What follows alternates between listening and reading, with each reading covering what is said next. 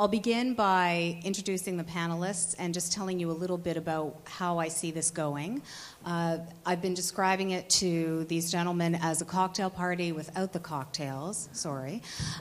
It'll be a discussion, and we'll, of course, want to bring you guys into it as well. We'll open up the floor for questions a little ways into the discussion about galleries and what they can do for a city. And, of course, we'll be discussing the situation in Vancouver. I'll start with, let's do this in order. So Trevor Boddy on the end is one of the first people I met, actually, in Vancouver. Trevor took me on a little architecture tour of the city. It was great. It ended with scotch. Alcohol seems to be the theme here. He's an architecture critic, an architecture and urbanism historian. I want to see your business card.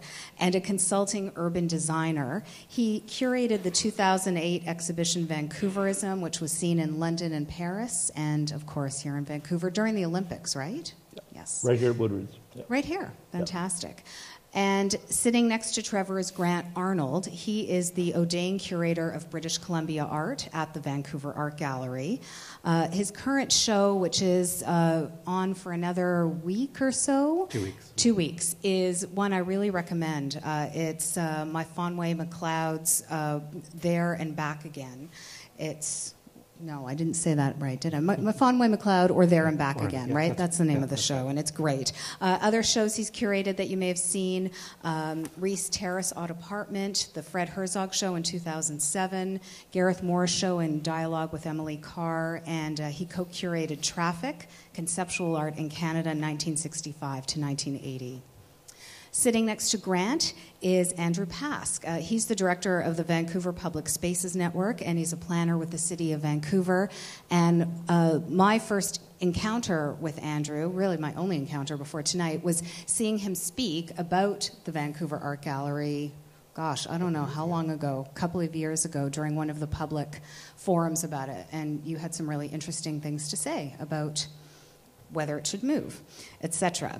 And finally, Brent Toderian, who is sitting right next to me. He's the former chief planner for the City of Vancouver and is now a city planning and urban design consultant running his own company, Toderian Urban Works, and he's always on Twitter, but he's taking a break right now. Thank you for that.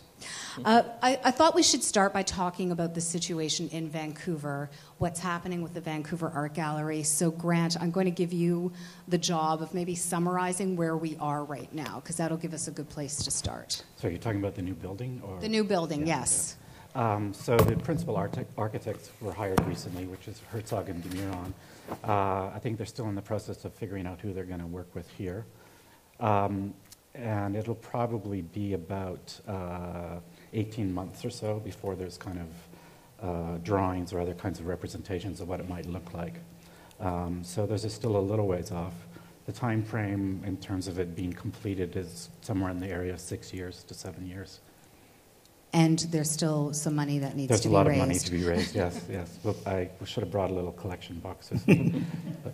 And for anyone who isn't aware, the current site of the Vancouver Art Gallery is sort of right downtown in a former courthouse, provincial courthouse, that was renovated for the purpose of being an art gallery. The site that the Vancouver Art Gallery is proposing to move to, and which the city has given the Vancouver Art Gallery with the caveat that it has to raise this money, is currently a parking lot right across the street from the Queen Elizabeth Theatre. So it's still downtown, but a little further east, not quite as central. There was a lot of discussion a few years ago about whether the Vancouver Art Gallery even needed to move or whether it should stay put and expand. Studies were done, lots of discussion was held. Trevor, I know that you had some thoughts about that. Have you changed? Well, it's basically water under the bridge now. I said when VAG made their decision, selection of architect, they picked the best architect from the short list, and I think they're truly an amazing firm and will do the issue and the site well. So I think that's a kind of non-issue anymore, what might have been. I do think, though, when the time is right, we need to talk about the politics of this whole commission and the nature of funding and so on. I don't have any worries at the VAG end. I do worry about federal government, et cetera, and other forms of support. Well, the province has, well, the federal government has said outright, we're not giving you the $100 million that the city has said you need from us, and the province has really said we're not giving you the other $50 million either. I'm sure there's a lot of concern about that at your workplace. No, I had the day of the announcement, I had a talk with Grant's boss, with Kathleen Bartels, about this, and they've been very clever, and I think, in not actually asking the federal government yet. There's not been a formal ask, and I think that's a really good idea under the current regime, because I think we know in advance what the answer will be. If you want a little background on this, there's a project in Ottawa for the National Portrait Gallery. This is a beautiful building on Parliament Hill, designed by Cram and Goodhue, wonderful American architects in the 30s. It was the old U.S. Embassy. And so it's surplus property, it's historically listed, it's not being used for anything else. And they came up with a very nice scheme. Edward Jones, who did Mississauga City Hall, and the National Portrait Gallery of England designed a scheme for it. And very, very early in the Stephen Harper government, it was ruthlessly destroyed, cancelled, murdered, humiliated, shamed. I think that's when he first started mispronouncing it, Arts Gila. Anyway, the fix was in for major cultural building projects from that day on. So that was the difficult pre-shadowing of any subsequent asks. So I think it's very good that they're not asking. Unless you're the Museum of Human Rights in Winnipeg. That's a whole other ball game. That was the previous gang. One of the discussions that's happened around the possibility of a new art gallery for the city is what a new art gallery could potentially do for the city. And I'm curious what all of you think, actually, but I'll start with you, Andrew. Do you think that building a new gallery in a different part of the city could actually have an impact that will be tangible on the way the city operates? Absolutely. I mean, as a major cultural landmark, it would certainly have the opportunity to activate a part of the city that right now, the Larwell Park site is a little bereft, shall we say. You've got Canada Post leaving there. You do have cultural facilities nearby, and this would actually certainly help to tie them together in that regard. I don't think your mic's working. Sorry, is my mic? Is that better? Sorry about that. Apologies. Did you guys hear what I said there? Okay, yeah. I was just saying that, yes, I do think the VAG, if it moves, has the capacity to do that, to activate a part of the city that could certainly use that type of contribution. I think the important thing that our organization, the Public Space Network, was trying to advocate for, and this is the comments I was making a few years ago, is that right now the art gallery where it's located in the 800 block of Robson, facing Georgia as well, plays a pretty important role there in terms of the public space and the public life of the city. And so at that point we said, whether it stays or whether it moves, let's make sure that public space is a key part of the discussion. To their credit, the councillors around the table have also said that has to be an important part of the discussion with the Larwell Park site. And I don't know if you guys can see this or not, and I'm hesitant to turn my head to see if the image is up there, but one of the things that's really interesting about the new site of the art gallery is that in fact it was for many, many decades in the city a really critical public space. The Canby Street grounds, it was formerly renamed Larwell Park in the 60s. Then it was leased as a bus depot, paved over, and now unfortunately has the indignity of being one of the biggest flat surface parking lots. We can certainly do better with that site, with the gallery there. We can also think about that in the context of Georgia Street, the Georgia Steps, the viaducts conversation. There's a lot of things that can happen with that. And sorry if I'm going in and out with the microphone there. Do you guys think that the city tends to congregate at the Vancouver Art Gallery when something happens, when we win the gold medal in hockey or something like that, or we're angry about something because we don't win the Stanley Cup? It seems to be a real target for people to gather. Do you think that building will still remain the target, being in the heart of the city, or with the construction of a new Vancouver Art Gallery that includes a public space, will people migrate there, or is that a crazy question to ask so hypothetically at this point? What do you think, Brent?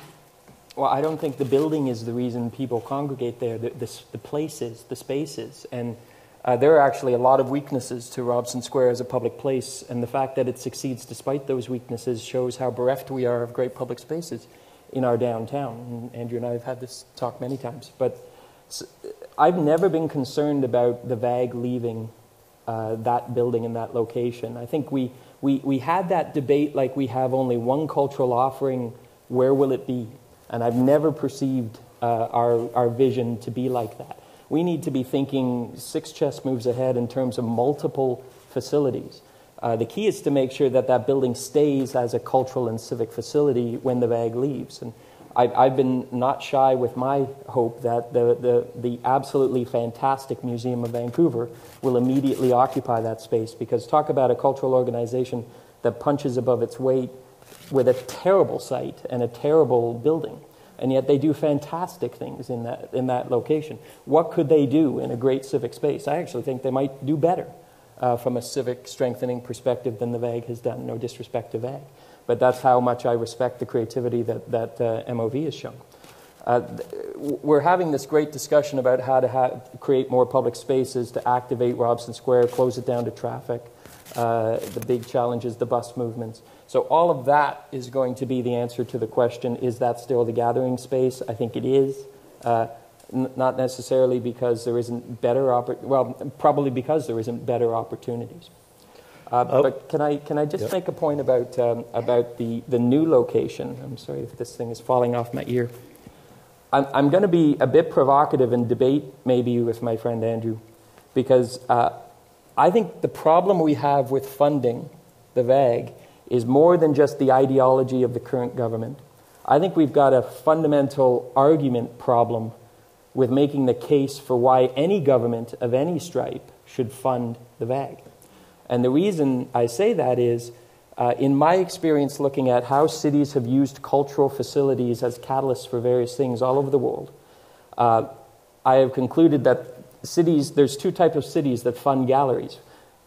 Cities that have a ton of money, which we're not. Abu Dhabi's in that category. And cities that are desperate, which we're not. Cities that are desperately trying to chase the Bilbao effect, want to have tourism, want to create something from nothing, and are willing to gamble on a gallery and a huge amount of public money that goes into galleries to try to make something happen when nothing is currently happening. Our problem in Vancouver is we're successful. As a matter of fact, we're already a global city on the with global attention, with high tourism, etc. And we're facing the pressures and challenges and heat of that kind of world attention already. So we can't make the case as a city that we're desperate. It's a bit of a weird way of putting it, but success is a bit of a weakness for us in that case. And the Larwell Park site, the only thing that needs activity in that area is the Larwell Park site. And from my knowledge of the land economics in that area, it could develop tomorrow if we allowed it to develop for what the market would want to develop it for. And it will be developed with an office tower. And as a matter of fact, in most cities, the gallery is the initial catalyst. In our case, the cultural precinct, which we've been planning in that area for years, ironically, the gallery may be the last piece of the puzzle, because we've got the post office site redeveloping, CBC's reinvested in their building, the city has reinvested in the Queen E Theatre. We've got the puzzle pieces coming in. The Larwell Park's going to be the last site, probably because of the question mark of this catalyst of the gallery. But that's a very hard position to be in when you're going to the government, is to say, we have to fund this thing or nothing will happen. The truth is, things are going to happen anyway. Trevor's trying to say something, but I just after you're finished, we have to talk about the art itself, because that's really the whole point. And the artist. Okay, go ahead, Trevor. We're here at the good graces of the Literary Review of Canada, so I think it's good to do a couple humanist historians' footnotes on this.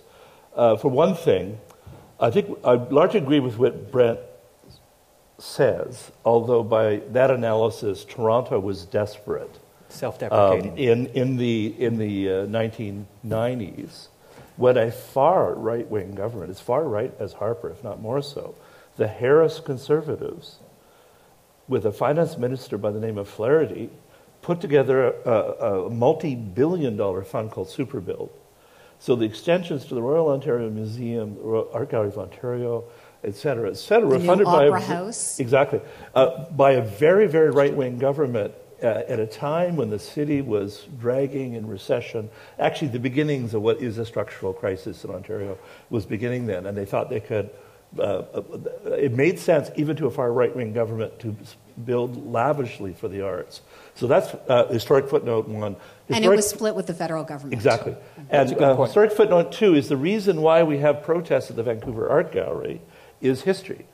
That was the provincial courthouse. That was the biggest and boldest provincial building in the city. In Canadian life, the provincial government controls so many sectors, so many more parts of our life than provincial or municipal. If you had a protest, you would take it to the biggest symbol of the provincial government in the city, i.e. the courthouse. And it's very interesting. We have a collective memory, as a city and as citizens. And citizens, of course, it made sense to go there. And if it's turned into the biggest branch of the Bank of Montreal, there will still be protests there because of the memory of citizens. Grant, the issue that we have not discussed is the reason for the need for a new art gallery, and that is the art. The current space is just woefully insufficient. Is it not? And actually, maybe I'd start by saying that the Guggenheim in Bilbao is what I hope the VAG doesn't do. It's a building where maybe people will go to see it. You hear nothing about the programming that takes place there. I've never seen anything in terms of their exhibitions where I've thought, well, I have to make a trip to Bilbao to see it. I fully admit, in terms of urban space and architecture, I'm nowhere near as knowledgeable as the other people up here. In terms of the inadequacy of the current building, there's been a lot of discussion about how we really have no spaces to have semi-permanent installations of the collection. We have a collection that has close to 11,000 pieces. We can only show X number at any given time. We do lend them out, but nonetheless, it's a fairly glaring inadequacy. We're the only institution in Canada of that size that doesn't have that sort of space. But what's also more pressing right now is all the behind-the-scenes areas are just totally, totally overdone, to the point where it's actually physically dangerous at times because of the way the crates are stored and that sort of thing.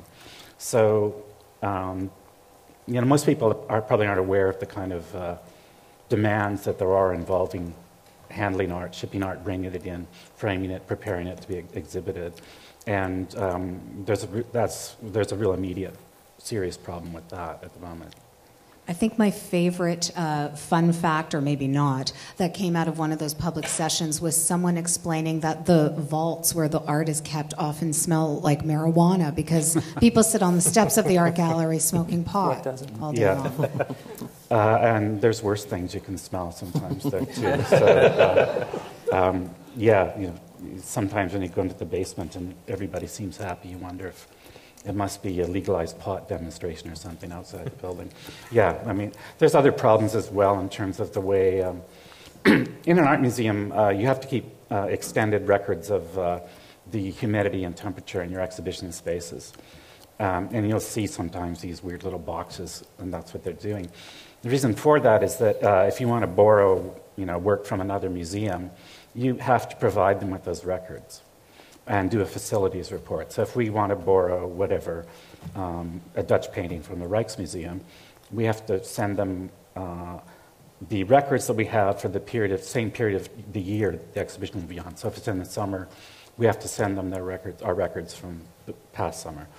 When the initial renovation was being done, there were some shifts that were made to the way the cooling system works. So we actually get our water coming in from Robson Square. And in the summer, it's not at the right temperature to keep our environment at the levels of humidity and temperature where they're supposed to be. So all of that's kind of dry. But so what do you do? We have dehumidifiers in place in the middle of the gallery, so you'll see these large metal objects that make a lot of noise. And even that's not optimal. The building actually, we can't really run too many more people a year through the building than we're getting now. It's kind of, especially in the summers, it's kind of elbow to elbow looking at some of the exhibitions. So in terms of growing attendance, the facility actually places a bit of a limit on that now. But given the challenges that you just outlined, Brent, in terms of funding, how is this art gallery going to get built? Well, I think it is important. I've asked myself, is there even a point to having the incredibly important discussion about the design of this building in the shadow of this huge funding question? And the answer is yes, we should, because things can change and a case can be made. And the fact that something is hard doesn't make it impossible. But it kind of does feel like we're having a coffee table discussion about what we would do if we won $1 million. It's all a big hypothetical that we can enjoy, but in Vancouver, we'd buy a bungalow in East Van. If that, right? But everything I said is I'm say as a point about how hard this funding challenge is going to be, and I think we need to go into that with our eyes open. And it's not as simple as many people probably think as, well, in the next election, the regime may change. My perspective is it's still going to be a tough discussion no matter who is in the federal government and who is in the provincial government. Having said that, I have no problem saying as a city builder that it is a good investment for cities to invest in culture, both in small culture and big culture in terms of big cultural objects and infrastructure within the city. There's a proven, when you do it smartly, and there's some cities that haven't, but when you do it smartly, there is a proven cultural multiplier in terms of spin-off private sector investment, etc. One of our challenges is how you make that case that private sector investment wouldn't happen anyway. But even in our city, it generates revenue. It can be perceived as a strategic investment rather than just a cost, which is why Toronto did it. And that was a great point, Trevor. Some very good examples can be learned from how Toronto has been doing things over the last while. But I think we have to make the case that a financial case about what this can do in terms of this multiplier and spin-off effect. And that's not going to be easy, but it is something that's possible. That whole part of the city could just completely transform, not only with the art gallery, the viaducts are going to come down, I think we know that. And this whole, I don't know, do we know what's happening with the post office? We don't actually. It's been sold and it's going to be redeveloped. Into what? I know more than I can tell. Oh. But, now I really wish I had a cocktail. But of course, but this is the point. That whole area is going to transform anyway. I was on CBC talking about the VAG, and Stephen Quinn asked me, how does this relate to the question of removing the viaducts? And I said, honestly, it doesn't. It's a separate question. The two can be synergistic, but neither is dependent on each other. That whole area is going to transform no matter what happens to the VAG. And I say that as a supporter. I want to be clear. A strong supporter of using that site for the new VAG and finding funding sources for it. But we can't make the case that it's called the but-for argument. But for this investment, this area would not happen. We can't make that case because it'll happen anyway. That's the truth of it. Can we talk about other cities that... Oh, Grant, did you want to say something? Well, the one thing I was going to say that, obviously the cost of producing a new building will be front and center, but the other funding question that's tied into that is where the operating funds are going to come from. We have sort of all sorts of plans, including an endowed position for a curator of Asian art and that sort of thing. But operating money has been a kind of real, and how to grow it is a dilemma. And the AGO, when they reopened from their last renovation, and this is a fairly consistent pattern with a number of art museums, 3 months later they announced they're laying off 40 people because they didn't meet their revenue projections. And I think that's a problem with a lot of institutions, is coming up with realistic revenue projections. I worked at two places before I came to work at the VAG, the Mental Art Grand Saskatoon and the Art Gallery Windsor. They didn't charge admission, so the VAG was like the first place I worked where gate revenue basically becomes a factor in the budget. When I first started working at the VAG, which was in the mid-90s, 80% of the operating budget would have come from different levels of government. Now it's less than 30. And so, I think one of the plans will be, and I think it'll be very important for this to actually take place, is that in addition to raising money for the building, there'll have to be some kind of endowment to produce operating money. It's unrealistic, I think, to expect that there'll be large increases in operating money. Hopefully there will be some, but it's certainly not sufficient. And then there's also the collection. That's the other question. The art market has gone totally insane in the last 20 years. the VAG is a little bit unusual in terms of Canadian art museums in that it has an endowment to provide funds for acquisitions, which came from when the old building on Georgia Street site, when that site was sold for more money than anticipated, some of it went into producing an endowment. And when I first started working at the VAG, it was producing around $400,000 a year, which was a fairly decent budget at that time. But that's when interest rates are high. In fact, at certain points in recent past, not only has it not generated any income, but the principal has shrunk. But aside from that, it's contemporary art now regularly sells for more than $1 million. There's artists based in Vancouver whose work sells for that. Stan Douglas's piece here, I don't know what the actual value was, but it would be in that area. So to maintain or to build a collection of important artists in this area, the gallery at the moment doesn't have the money to do that. I just want to kick this money thing around a bit. I support the new gallery, and I think it's a really good use of both public and private funds, so we should do that. Otherwise, by the standards of other Canadian cities, we're not that bad off. Okay, we've had an unusual situation in Vancouver of having bonus densities, public amenities, CACs, etc. We've had a stream of funding that other cities would dream about that have created things like the Contemporary Art Gallery, the International Film Center, the Dance Center to some degree, the Roundhouse, etc.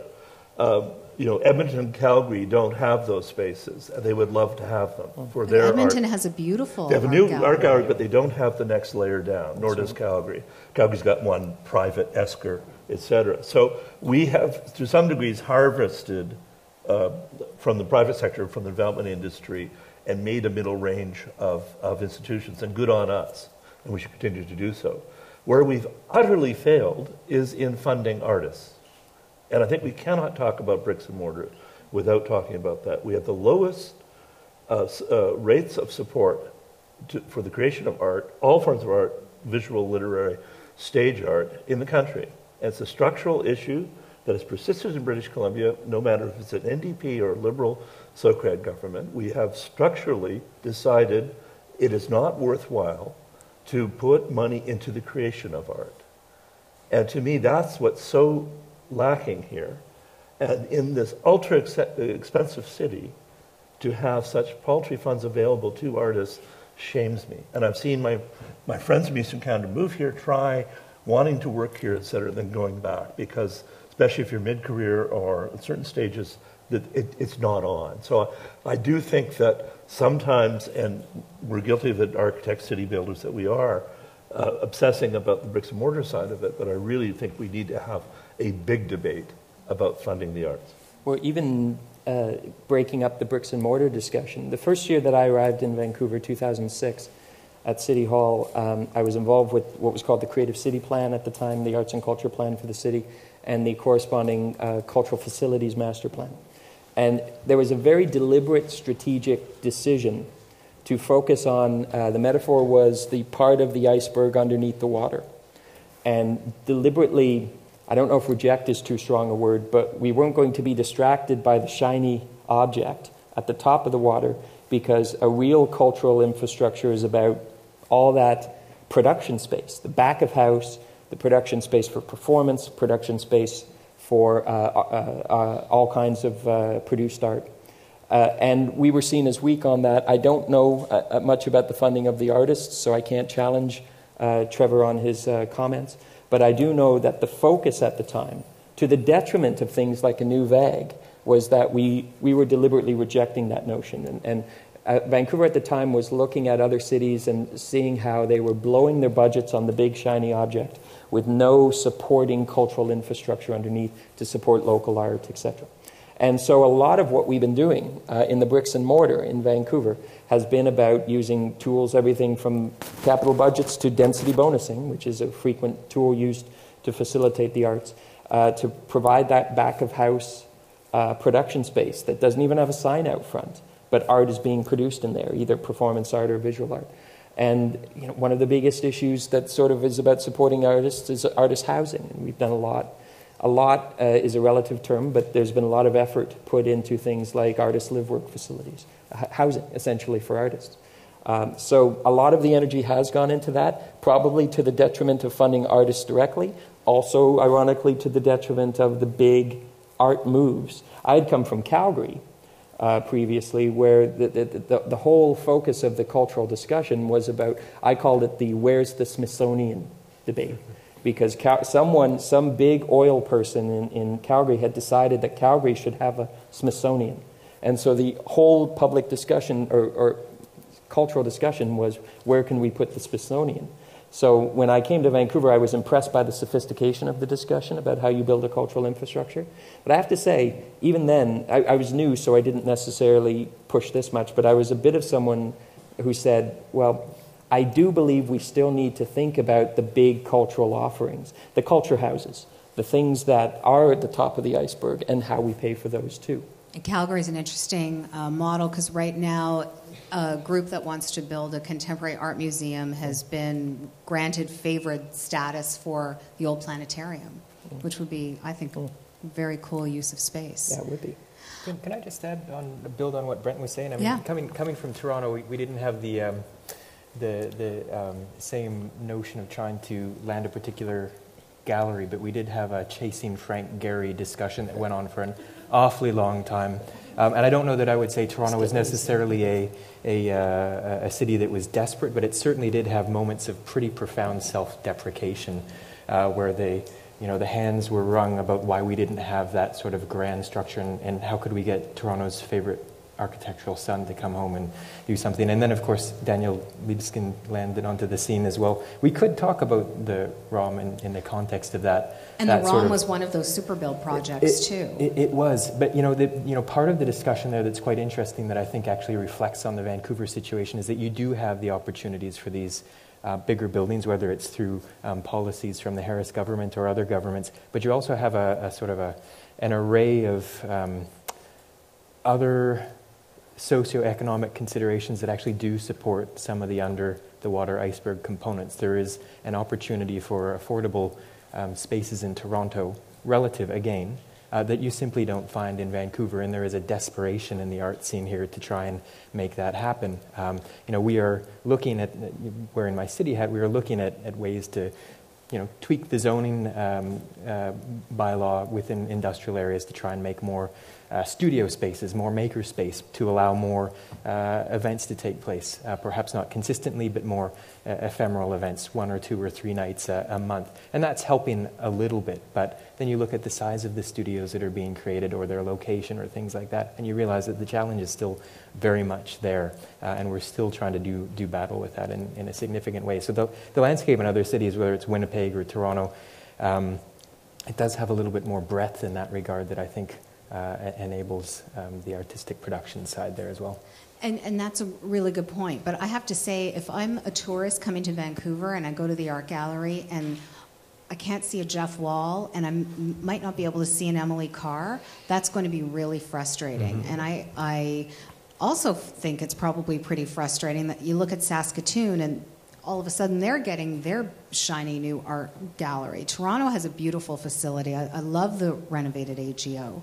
And I, as someone who really cares about visual art, I find it frustrating that there isn't that space in Vancouver. I understand it's pretty complex. All of these things are very important, but this is a city that really is on the international map in terms of some of the artists who have come from here and who still live and work here.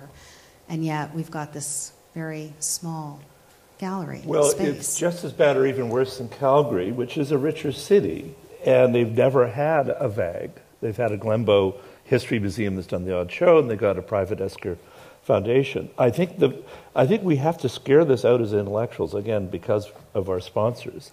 I think we live in a Western Canadian resource economy that is hugely underestimating the importance of creativity in the arts and humanities to its economic survival. And I think this is more than a Richard Florida argument that we need, creative sipping coffee. We actually, for my field, architecture, visual arts are the R&D department. Most of us architects are deeply interested and active and passionate consumers of visual art. Because it's good for us, it's good for our soul, yes. But it's also where we can see visual ideas and notions of media and materiality, et cetera, explored. So in other words, it's giving back to people in my industry, to the development and architectural industry. There are people out there creating things that will have an impact and make things better. They're creating economic value. Just a little, this is not meant to be a commercial, but we listed, it is, we listed the 130 people involved in making this as yet unbuilt tower in Vancouver that's in my exhibition. Of the 130, about 20 or 25 have degrees in fine arts. They have wandered in and used their creative skills as designers and graphic designers and makers, etc. They are crucial to a major money-making industry in the city. I guess back to my original point is that unless we take care of them, not just train them, Emily Carr's great, but there's that crucial period outside of school. Where do they live? Where do they work? Where do they get going? And to me, that is the most crucial sector. And we're running away chasing a liquefied gas industry that's probably... Australians are 7 years ahead of us on this, et cetera. We're still Western Canadian resource producers looking for the next resources boom that will prop up our lifestyle. And we're not seeing the creative minds that really run our economy. Can I ask a question of the audience? Can you raise your hand if you consider yourself to be in some way here tonight because you're part of the cultural sector? Wow. And raise your hand if you self-identify as part of the business sector. Yeah, that's the problem. The architects and the cultural sector will not convince any government of the power of that multiplier effect, even if it's true, which it is. I think the real opportunity we have both, I saw this in Calgary, the Texas cities are spending massive amounts of money because the oil families are all dying and they want to have a legacy. So they're putting a huge amount of money into culture because it's instant respect.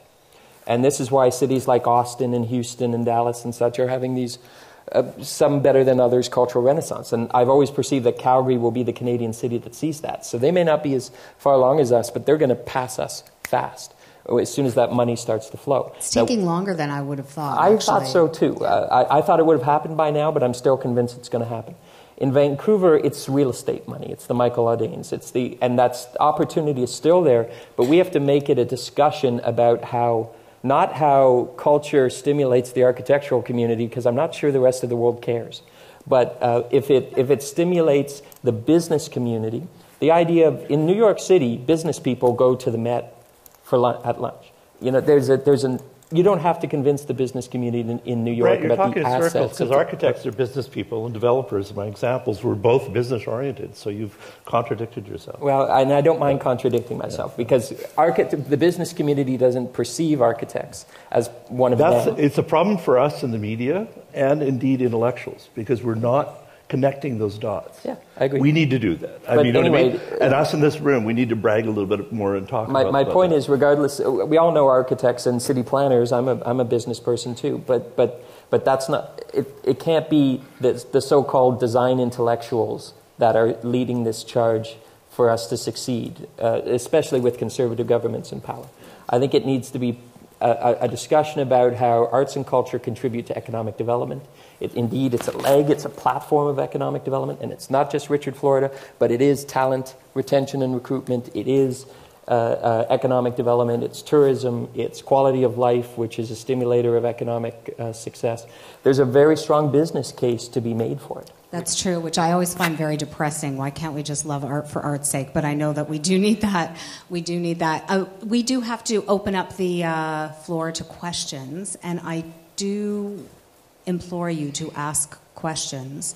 It would be interesting to know what you think, but really hoping that you, in making your comments, could include something that ends with a question mark for one of the panelists or all of the panelists. So if you just put your hand up, handsome Nick there will bring the microphone, roving microphone Nick will bring you the microphone, as he's doing right now. Okay, I'm a little nervous public speaking, but here's the question. And with respect to the Vancouver Art Gallery, they're in a magnificent location, and it makes good business sense. You speak about business with hotels and the retail, and just being in the heart of the city. And my question to you is, given a choice between starting with a new building or expanding and renovating Robson Square, I think they both have merit. And I just wanted to ask the panel what their thoughts would be on either an expansion of the art gallery where it is, allowing the Robson Square to realize its full potential, which it really hasn't, as opposed to a new building being designed by somebody outside the country. As well, Trevor, as you said, that ship has sailed, although you were one of the people who argued that expansion was possible and exciting at the time. Well, there was a very good study by Los Angeles architect Michael Maltzan, who investigated how and where the VAG could extend on its own site. Some of those had potential, but again, that's water in the bridge. I think the real opportunity was lost when VAG did not speak firmly enough when Robson Square was available. UBC should never have moved into that space. That's been a calamitous mistake. Because there they had a theater, but pushing going to the other side of the road, it said, I know it had problems, it's not an ideal gallery space, but it would have given a one location, magnificent plant in the best place in town if we'd handled it right. It was just a bozo decision about, it's not big enough for UBC, they're pushing at the seams, they don't like it. And we lost that opportunity. I hate to say it, though, Andrew, I think the same thing's happening again with the public space in front of the gallery. And I know your organization has organized competitions there, and they were great. I supported them. And Grant has indicated there's a huge problem with the storage vaults for the VAG. Yeah. So I worry that we're making a temporary solution. VAG needs storage until it moves for 6 to 7 years. And we have a hugely underfunded public space project. Maybe you can, Grant, you can tell what's going to happen in front of the gallery. Yeah, well, just to get back to the question, as Trevor mentioned, and actually when UBC was going in there back in the late 90s, there was actually another large internal study done that came up with possibilities for underground renovation. And I don't know exactly what level the talks got to, but there certainly was discussions with the city. And it wasn't basically feasible, I think, for a variety of reasons. I'm not a contractor, so when someone tells me that it costs more money to renovate a building like that than it does to build a new one, I'm not really in a position to argue with it. But it is a very, very complicated site to build on. And these discussions have been going on for, 15 years or more? And so there have been at least 2 points in time when it was very seriously looked at expanding on that site. And there were so many complications. The Michael Maltzan project that Trevor just mentioned, where there was actually a model produced that wasn't about what the gallery would look like, but it delineated the spaces that could be expanded into. And at that time, the city really was opposed to to that happening. They felt that the 3-block project, of which the gallery is the north end of, which was so crucial to making Vancouver into what it is now, they didn't want it to be messed with that much. So there was a very serious look taken at staying on that site. And I mean, I love the site. I actually don't like the building, but I like the site for precisely some of the reasons that have been discussed here. It's great that there's demonstrations that go on out front. I always like it when I hear on the radio that this is happening and it's at the art gallery, even if it has nothing to do with art. But it has been looked at very seriously, and it seems like it's not that viable to stay there. There could be some expansion, even if it's not an art gallery expansion there, because one of the fun ideas that was floated after the Vancouver Art Gallery received the approval from the city to get the land to move was the idea of building an underground concert hall. That it was Bing Tom. I mean, I don't know that would ever happen. I think it would be really cool. The city actually could really use the gallery actually does spread out. There's a lot of stuff built out underground beyond the building now. And when you're in the vault, actually, in the summer, you can usually tell what the weather's like, because if it's sunny, you can hear the skateboarders going back and forth over top of you, and if it's raining, they're not there. So it does go out beyond the boundaries of the building quite a bit. Andrew? I was going to say that I think to the question there, the thing that is key to me is the idea of cultural purpose in that building, and I agree wholeheartedly with what Brent was saying earlier about the possibility of the museum moving, because they would make fantastic tenants there. The Bing Tom idea that was floated a few years ago was actually an interesting take on this, because it was the idea of excavating the front North Plaza, the Centennial Square area, building a concert facility down below, but also using the museum building as housing a number of cultural tenants. So the idea is that would be a mini cultural complex in its own right. And the big question around the move, I mean, we've always said, if it stays, that's great. Let's make sure that public space is a prominent component. Ditto if it moves. There are some interesting other possibilities that were discussed, Canada Post building being one of them at a certain point. And when you look at the architects that have now been retained, De Herzog and De Miron, they have done some wonderful refurbishing. The Tate Modern in London was an old power plant. You could almost imagine them working on something like the Canada Post building. Well, anyways, maybe that ship has sailed, but there were a number of ideas that were floated, somewhere in the order of about 19 different studies Kathleen Bartels mentioned at one point. All right, we have another question from the audience. Thank you. Well, my personal perception is that Vancouver is a city flush with creativity and artistic endeavors, but I'm afraid for me that's less because of the VAG than it is of many struggling artistic communities that I'm familiar with. My question would be, what role do you see the gallery actually playing in terms of leadership in assisting the little guy? That's a good question for you, Grant. Well, actually, if you look at institutions that are similar size to the VAG across the country, like the AGO or the Musée de Beaux-Arts, we actually have a fairly large component of our programming is artists who live here. We actually have fairly specific programs that are targeted at, quote, emerging artists. It's kind of a term that I hate, which include Michael Adain has, for example, endowed a fund that's specifically for the purchase of works by younger artists, by emerging artists, for the collection. There's lots to criticize about the VAG, but I think it actually has done reasonably well in terms of exhibitions that have had not only Jeff Wall in them, but much younger artists. So that's always a kind of debate around museums, is how much local content there is. But again, there have been a kind of number of projects that are ongoing that do provide a venue for artists at different stages in their career to make their work available to a broader public. And maybe with more space, would there be more of that, or? Yeah, really? That would be the idea of it. I think a kind of larger question is how the gallery addresses the shifting demographics in the city, new kinds of audiences, or developing audiences from communities that have different, I hate the term ethnic backgrounds, or who are coming from different cultural perspectives. We've made some progress that way.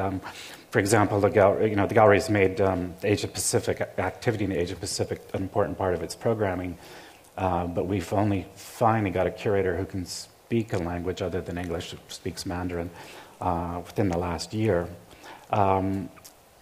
So there's different, kind of not coming to a nice conclusion, but that's, I think that in terms of the gallery's engagement with the local community, in terms of the number of things we do, I think it's reasonably good for the size of the institution. Again, it's something we'd want to do more of. There have been things that have been important related to some of the conditions around development that have been talked about. So, for example, that we have an off-site space now on Georgia Street, which is, we've had projects by artists from outside Canada, but also a number of local artists as well. And that's something that we could certainly think about, is how also to do things outside the building. Andrew, you wanted to say something? Yeah, I think the question's a really important one, and first of all, I think that idea of the relationship between this institution and the little guy, I think that should be pushed pretty profoundly. And it strikes me that the conversation really, it speaks to the changing nature of civic and cultural institutions, not just galleries but museums, libraries are having that same conversation. Like, what's the interface between the public and the institute? Libraries are now looking at ways where they can send librarians out into the community. The whole idea of that threshold between the building, the four walls, and the outside world is something that gets looked at a lot. So, you look at galleries now, and more of them are starting to talk about things like makerspace in the gallery, starting to think about guest curatorials, so that sort of porousness between the public or the artistic community, the local, the little guy, however you want to frame it, and the bigger institute, I think, is actually transforming itself, which is really quite cool. And as I said, I mean, this is not something that's just around galleries. Even our city hall in Vancouver is sending out mobile city halls in a month or something like that. So, it's a transformation that's happening in quite a lot of places. We should be encouraging that thinking here as well. God save us, a plague of mini halls? Yeah. 22 neighborhoods coming to a corner This is a little concerning. Yes, go ahead, Brent. It's reasonable to challenge the VAG to have it in their mindset to contribute to the little guy, although we have to recognize they have big operating and funding challenges. It's reasonable to challenge government to say we need to do more, but the government is trading off that kind of expenditure with a transit referendum and a huge challenge building transit, social housing, many other priorities that also have multiplier effects and are competing for finite funds. It's funny, we never seem to ask, can we afford roads? But we ask, can we afford galleries? Can we afford social housing? Can we afford transit? I never quite understand that mindset. But I have to, every time in Vancouver, something is closing, and the truth is we are losing cultural assets quicker than we are building them. Every time something is announced that it's going to close, I get called by the media, and we do some sort of a conversation about it. And I always try to make the point that part of the story is always it's closing because it didn't get support. Not government support, people support. The numbers weren't there. And I think part of our question has to be why we as a population in Vancouver don't seem to be supporting arts and culture enough.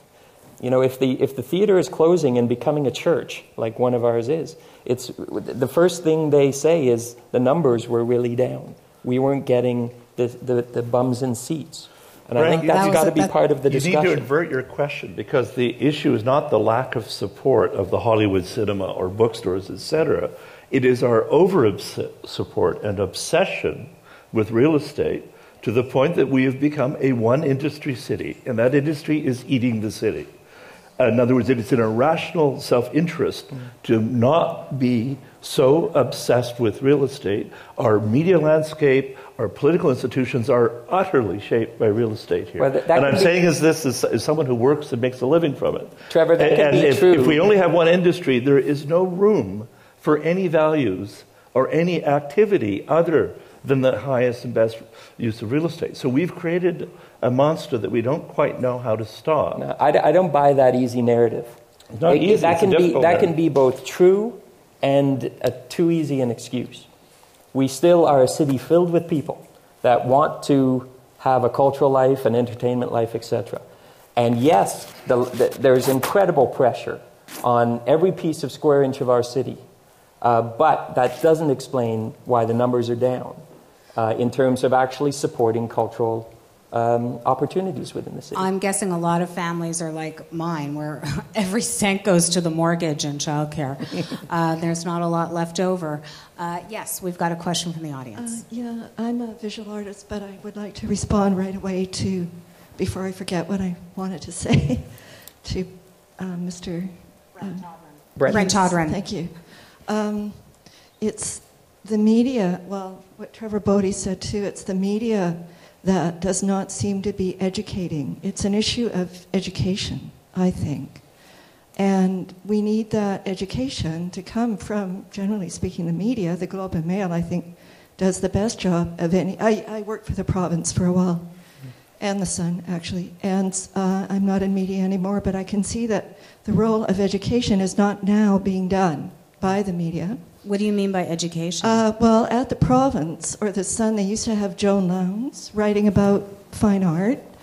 There were some other people, like Max Wyman worked at the Province when I was there. He was a dance critic, but still. You're talking about coverage of the arts. Coverage of the arts. There is no question arts coverage in the city, even in the 6 years that I've been here, whoa, has it ever declined. Okay, and my question to the panel is, how do we get business involved in buying art from local artists?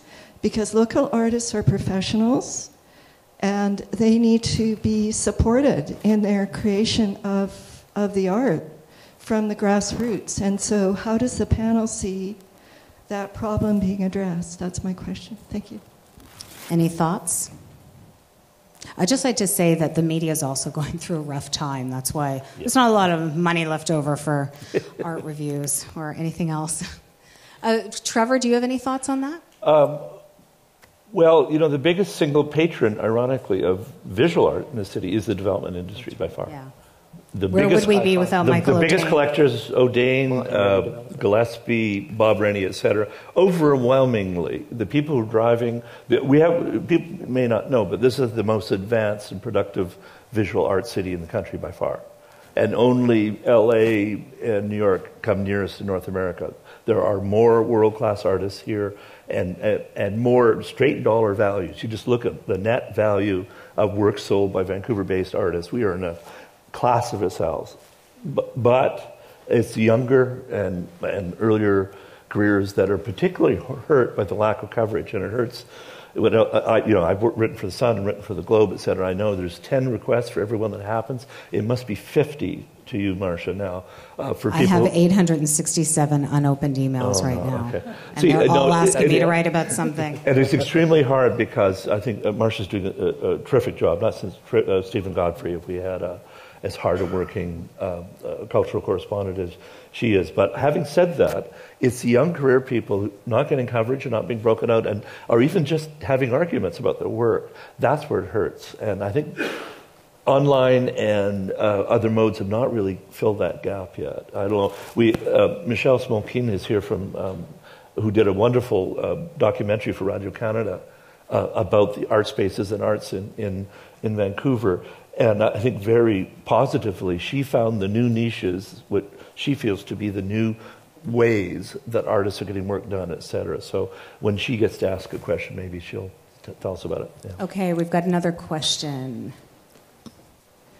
I was really struck by your question, Brent, about how many of us here are in the cultural and arts community, how many are in the business community. I'm in neither. I'm in the healthcare community. Yeah. And I really care very, very significantly about art in Vancouver. Very pleased about the fact that we hopefully will get a new art gallery. But it really speaks volumes to this issue that we were talking about just a little bit a while ago, about leadership and the art gallery getting beyond the bricks and mortar and into the community so that the people, that people can understand the importance of it, but also so that the art gallery is in the schools, it's in the community centers, it's some of those ideas that you talked about, what the symphonies are doing and what the libraries are doing. I don't know how successful or what the plans are for the art gallery to get into the community, but if the community doesn't support the arts, people like me who have no vested interest except that I love it, and realize how important it is. All these questions, we're never going to get around the bricks and mortar, raising the money for bricks and mortar and raising the money for artists and all the things that we really should be doing. So I'm not satisfied that I've heard an answer to that question. I hope there is one. I guess what I would say is that the gallery's public programs department has different levels, and there are parts of programs department that are geared very specifically at secondary and primary education. So, programs are developed to take kids of various ages and hopefully get them to think about and talk about and have fun engaging with the work. Again, that's a program, and the program costs money. And so I think they actually do really well for the amount of money they have. But that's definitely, I think, something that's important. It's something that actually a lot of thought is given to. But our public programs people are kind of run off their feet at the moment. Again, they do actually engage with. They also do sort of longer projects, whether it be groups of high school students, for example, who will produce something, for example, a documentary of some sort. But again, you're talking about maybe 2 or 3 of those things a year, and they involve 20 people each. So they're great in terms of the level of their engagement. They obviously could be more of it. I'm always a little bit worried about only in dealing with numbers. The gallery has about 300,000 people through it a year. You can do things that'll boost your numbers, but I think what's crucial is the quality of the kind of engagement that's there. And that's how you build audiences. Certainly that's philosophy, that you have to get people finding the gallery to be an interesting place, not a place they go to out of duty, but because they go there because it makes them think, because it's fun, and that's something that has to start. You don't start doing that with people who are 25. So. I'd just like to say the Family Fuse programming that you do is fantastic. If you have young children, it's a great way to get kids in there. And the Fuse nights, which I guess you do 4 times a year, is that right? Those are great. It's a great party on a Friday night. Highly recommended. We've got a question over here. I'm in the business community, and I have 2 comments with respect to what I've heard so far. I've concluded that it's all about money, and we'll talk about the little guy being the artists, the mid-tier artists who have really not participated to any great extent in the Vancouver Art Gallery. But more importantly, the question of raising money. I would agree that the governments right now, at all levels, are not jumping into this required element, namely putting up money or suggesting they're going to put up money. I think they would like to see success at our level first, and then I would suggest later the governments would hopefully participate. I have a question specifically on the redevelopment of the Vancouver Art Gallery on the site that is now owned by the city. And I would ask Brent. Brent, given that a Vancouver Art Gallery went ahead, why? We understand now that when developments occur in the city, there are development cost charges and community amenity charges. And a lot of this money goes into city coffers, and it's used for various programs, namely parks or social housing or infrastructure, what have you. If the site is so valuable and the city is donating it to the Vancouver Art Gallery, could you tell this audience how large the gallery would be in terms of square footage? I've heard a number of about 300,000 square feet. But what is to stop the city from densifying the site to a 5, 6, 7, or 8, or even a 10 FSR, having the development community come in and build towers, residential towers, where these funds would in turn be donated to the Vancouver Art Gallery? So that's question 1. Okay, well, you know what, because we're running out of time, we'll have to go with that question. An office tower is going to be built on that site, right? A third of the site is not, has not been given to the VAG. And there was the potential that the feds might build on it, but that didn't manifest. It's still set aside as much-needed office space capacity. In the MetroCorps Jobs and Economy study we found we needed 5.5 million square feet of office capacity over and above what we had to meet demand for it's about 15 years now. So that's critically needed. If this were not a VAG site, this would not be a residential site because the city needs it for commercial space, which is one of the ways to keep the expectation on the land down.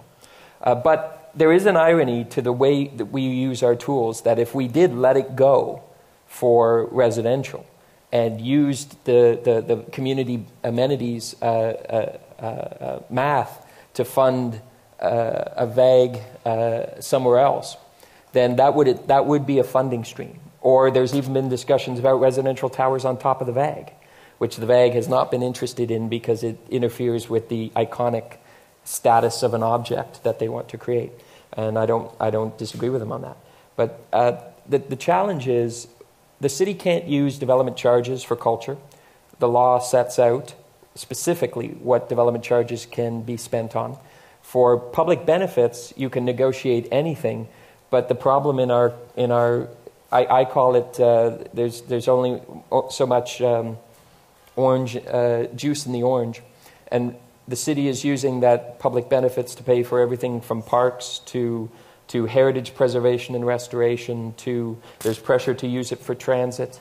And of course, the mayor and council's number one priority is affordable housing. So an awful lot of that juice is going to pay for affordable housing right now.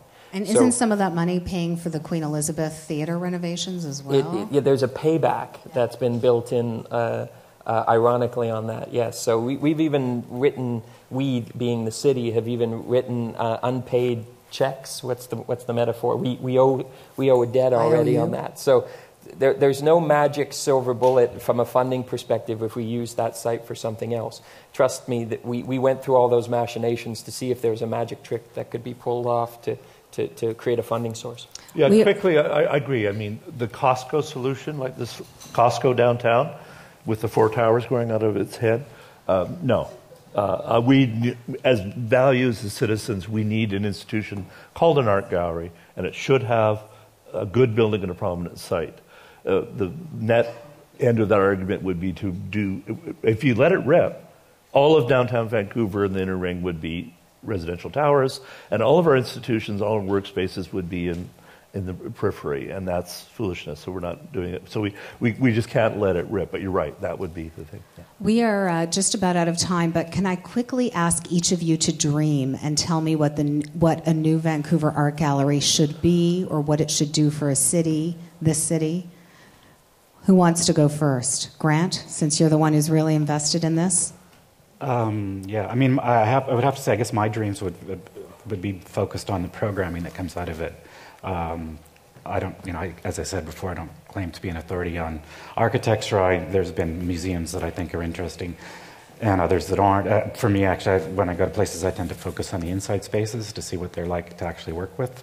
So my dream would be to have one that has a substantial level of program funding and operating funding, so you can do things like expand our programs that address school kids and build an audience and engage an audience in ways that one problem that many museums often have when they're submitting their budgets is they talk about heritage, and that isn't necessarily what we say internally. We're talking about criticality and building critical viewers. So for me, it would be the resources that would allow the institution to do that.